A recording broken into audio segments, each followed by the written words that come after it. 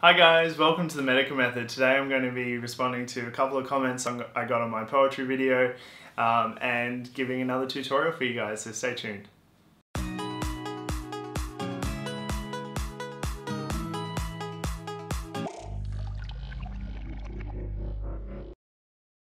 Alright, so Jejes Farag made a comment, thank you very much.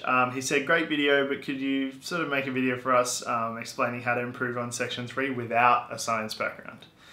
Alright, so in my last video, which was about just like strategies to improve, I was saying that it's sort of like you don't really need theory as much as sort of big companies and like tutors necessarily necessitate, because I guess it's sort of like biased because they make money out of teaching you all the theory over many hours and that makes them money. So whilst that might be a cynical view, in all honesty, the test is mostly about reasoning. But if you don't have a science background, you do need to do the theory, because whilst it's reasoning, you still need to be familiar with concepts. So for example, if they give you a brand new reaction in chemistry and you need to work out what a product would be when you're given a reactant, right? Or like an organic reaction. And it's something that no science student has ever learned, but you're meant to sort of extrapolate from your knowledge how to find that product, okay? So if you're from an arts background or commerce, economics, whatever background, and you haven't done any chemistry or don't have any familiarity with the concepts, it'll just be too foreign for you to even like reason through it. So I think the best place to start, for section 3, the best place to start would be Khan Academy. I think it's very well explained. It's quite a slow pace. I think often people say they need to actually speed it up. And he can quite literally go from like, basic periodic table all the way to like quite complex organic chemistry, and it will take you there in maybe a couple of weeks if you're diligent and just go through all the chemistry stuff. And I think chemistry especially is the one to go through. For biology, there are a few key concepts, probably like you want to go through glycolysis, which is like how sugar molecules get broken down in the body to produce energy. You could also go through maybe photosynthesis. That's how plants create glucose to go through glycolysis. So it's to do with their pigment and they absorb light. What else would you go through? Maybe a bit about respiration. A good one to watch would just like any basic human physiology would be good. Just like go on YouTube, and I think Khan Academy has a lot of stuff on basic biochemistry, like glycolysis and all that kind of stuff.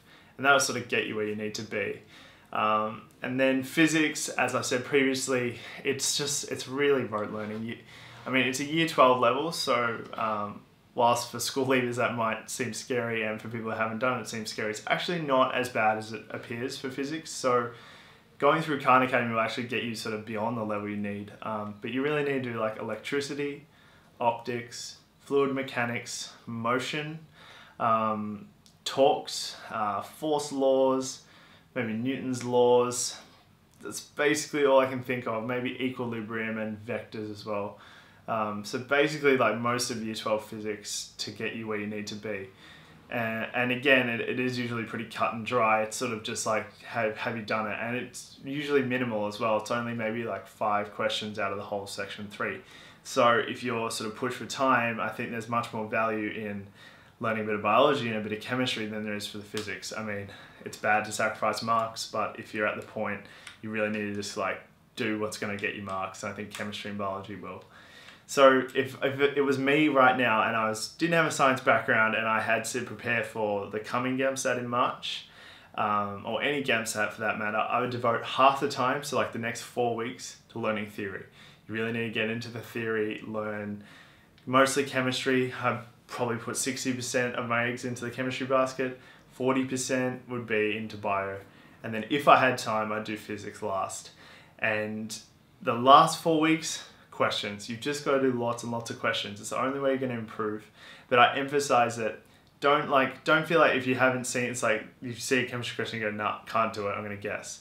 Look at the chemistry question and like just really focus on trying to like use tricks. Like for example, I saw a question on physics in one of my papers, and it was like, you know, if you've got like a pipe this big and you make the pipe that big without, like, everything else is kept constant, what will happen to the flow rate? And there was a really, really hard, really like difficult formula. But then in the answers, three of the answers were lower than the original speed, and one answer was bigger. So the answer is obviously bigger. If you open the tap wider, more water flows out.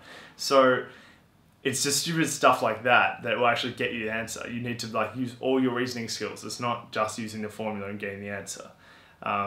I know it's hard to teach, but it's the thing that I try to like really emphasize. Like, try to reason, use your brain. Like, just like, you know, like if you were like had to do it to save your life to get a good score in section 3, that's the way you should approach the paper. Even if you have no background, it shouldn't matter. You should really push as much as you can to like just find answers from the descriptions they give, find answers from the arrangement of the multiple choice, and go with your instincts, because often it's in the right direction.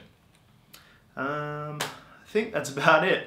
I can't really think of anything else. I mean, unfortunately, I understand there's a lot of people who do it without a science background, but the GAMSAT in itself is like heavily based in sort of that sort of field, especially in section 3. But I guess it's better to have no science background in a way, because your section 1 and section 2 should be quite strong.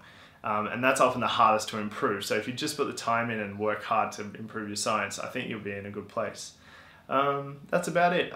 Thank you for watching this video, and thank you for commenting and liking on my videos. It makes me feel really happy and worth it for like all the editing and filming time. So yeah, I'm probably starting uni in another week or so. So I think, as usual, the videos will probably slow down. I'm going to be super busy. But I guess comment or email me stuff you really want to see made, and I'll sort of maybe drop down the quality a bit and just maybe do like a webcam vlog thing, but I think it'll still help you guys out. So like my videos, subscribe to my channel. I'm going to be doing some vlogs throughout the year to let you know what second year medical school is like, and thanks for watching. Cheers.